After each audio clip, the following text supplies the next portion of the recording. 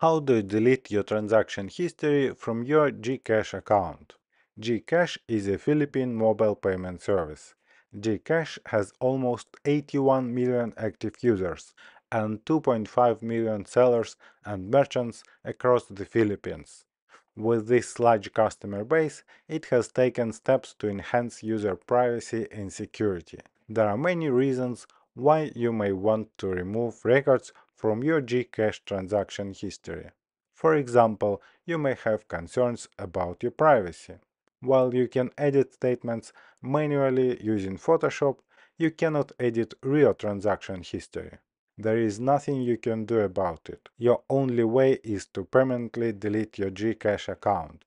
For this, you must reach out to GCash customer support and request that your GCash account be removed. In this case, after 7 years, all statements and transaction history could be deleted automatically. It means you can delete transaction history only after 7 years.